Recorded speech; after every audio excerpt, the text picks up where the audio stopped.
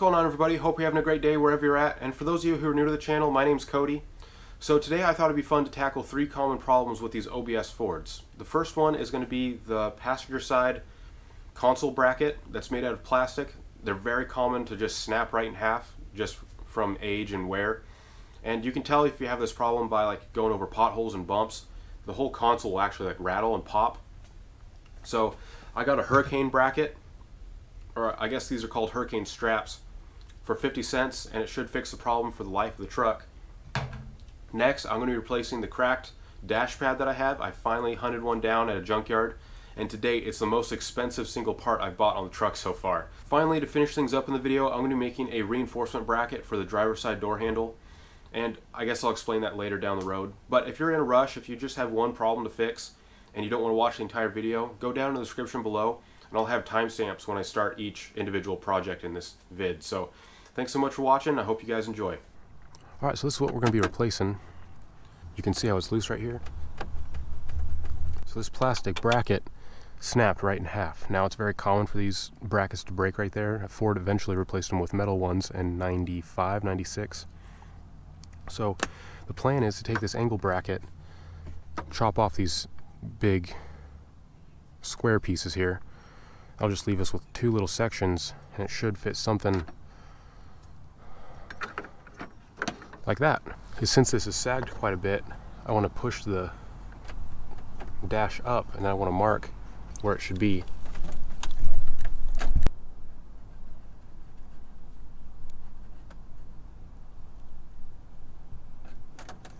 So let's remove this first. Just pushing these little tabs here. Hinges down, just pops right out. So this is what I'm gonna have to drill through. It's on the back side here. What I'm thinking is I can either run a bolt through here. It's not gonna impede the glove box at all. It's pretty far back in there. Or I could come from the front and put a self-tapping screw through. I haven't really decided that yet. Drilling through this is a little risky. I don't want to crack anything. But I guess a self-tapping screw wouldn't be any better.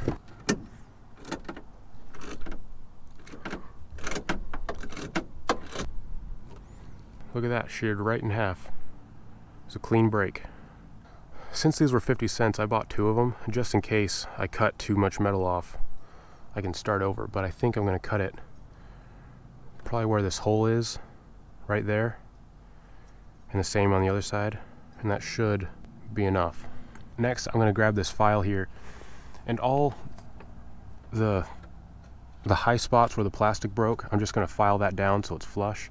That way the bracket has something flat to sit against, and it'll be easier to know where to drill the hole.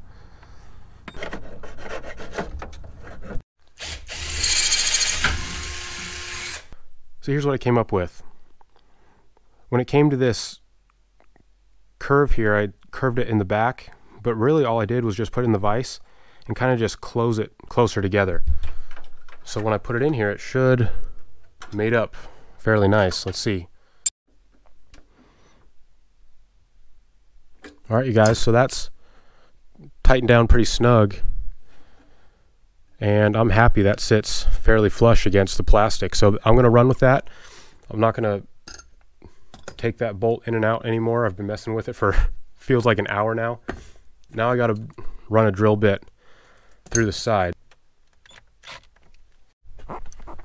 Okay, so there's the hole that I drilled. You can see it got a little egged out. That was my mistake, but got this 1 3/4 inch machine screw, and it fits perfectly through the bracket and that hole. You can see the machine screw there. It almost looks like it was supposed to be there from the factory. And this is a lot stronger than that plastic bracket, so I'm really happy about this modification. And again, guys, 50 cents, you can't really go wrong with it. I thought I'd start with something cheap, then replacing the whole dash for what, $300 or so? And again, those lines match up really nice. So another common problem with these OBS Fords, checked off the list. Now I have to remove the radio, and usually you can buy like keys from Ford, but I just got a coat hanger, and that usually does the trick.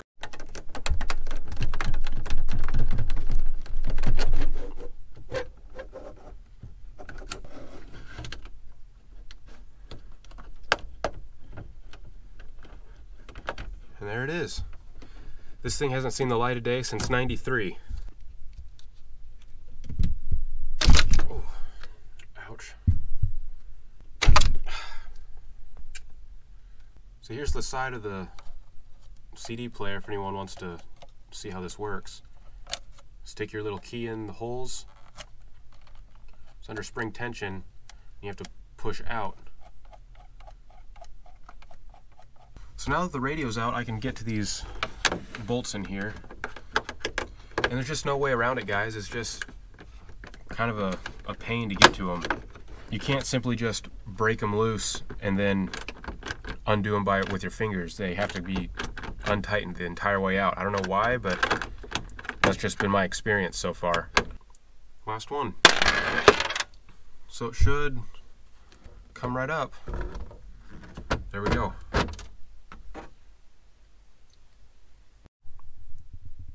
Look at all that junk that was hiding underneath that dash pad. What a mess.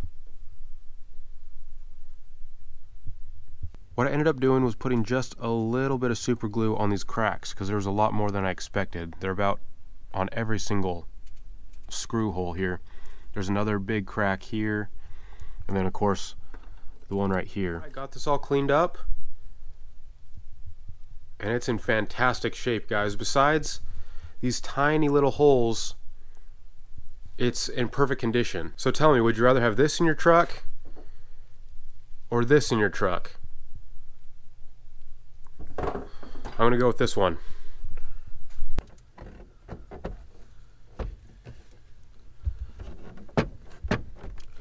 That just looks a million times better, guys. I'm so happy with it. I'm gonna spare you from having to watch me tighten all these nuts back on, but that was the last piece of the puzzle for the interior. Everything's done besides the door.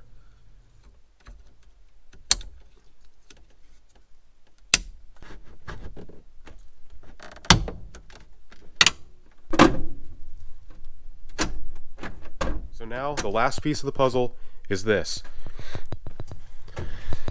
You can see this is really, really loose. So see how that metal's bent up? It's not supposed to be like that. This metal is just so thin. When you pull on this over and over and over the 30 years, it just rips and tears out. So I have to make a reinforcement bracket. And while I'm in here, you probably can't even see it, but right here is where there's a tiny little door ding. Right here. So I might as well fix that while I'm in the door panel here. So I got a 5/16 socket here, and usually people would take off this handle first in order to get access to that bolt, but I'm just going to try and get around it. Yeah, that works.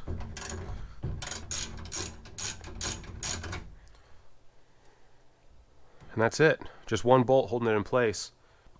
So as you can see, guys, this metal's just gone. It's ripped. It's completely busted. No wonder it was giving me problems. Now, anyone else that has this problem, you can go online and you can buy reinforcement brackets. They like come down here and will go over this edge, and you're supposed to rivet them in place. There's nothing wrong with that. They're just like 20, 30 bucks, and I thought I could do it myself for next to nothing.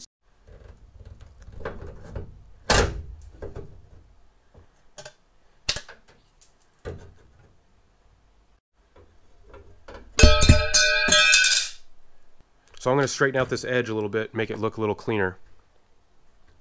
Maybe get these sharp corners filed down. But then I just have to drill a couple holes.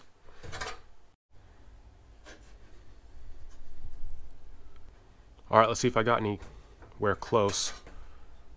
Yeah. So, this is what I came up with. I made sure to square up this hole, and then where the bolt goes through to hold the handle down, I made it oversized just by a little bit. It's my opinion that if Ford never put this square in here, they never would have weakened this area of the metal. But regardless, guys, I cleaned this handle up a little bit, got some of the old grease out, and bent this tab back just a little bit. I'm going to make a couple marks here so I know where to drill my holes. I don't know if I'll be able to get one down here, but I'll make a mark anyways. Now that the holes are drilled, I'm going to drill it through the body panel here.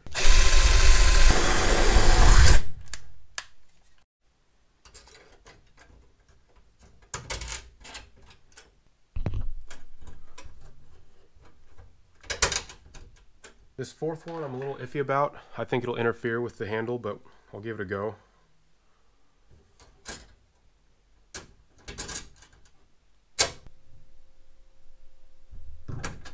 All right, those are all in place. And it's a good fit. So this bolt here in the corner that I was worried about being in the way actually worked out, kind of by accident. I think it's going to add a little bit more rigidity in the corner here.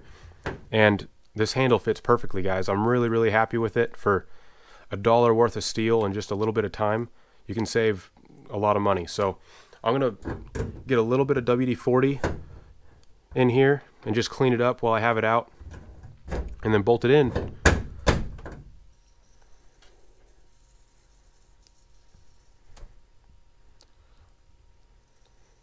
So now that everything's in place, I'm going to use this clip thing that was originally in the truck. It'll act fine. It's wide enough that it should act as a good washer and have a little bit of give in it as well. And then on the bolt, there's some remnants of some blue Loctite thread sealer, so I'm going to redo that.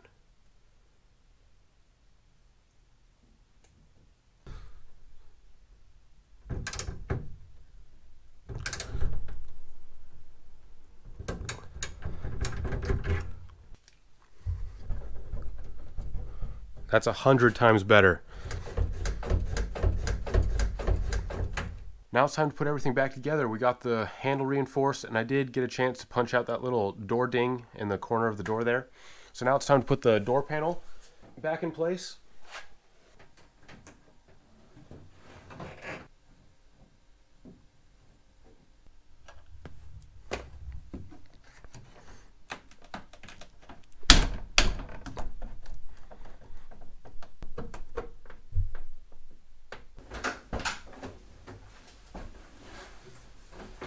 Alright guys, so that right there was the first time I've ever opened up the door with the door panel on.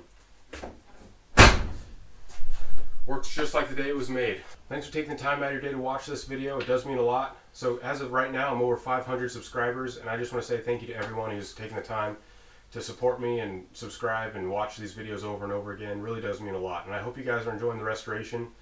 It's just been a lot of fun learning and working on stuff, and I'm just having a blast. But again, thanks so much for watching Waddock Productions. If you want to see some more great content, again, go down in the description below. There's some great channels down there that are worth checking out. And I'll see you in the next one. Take care.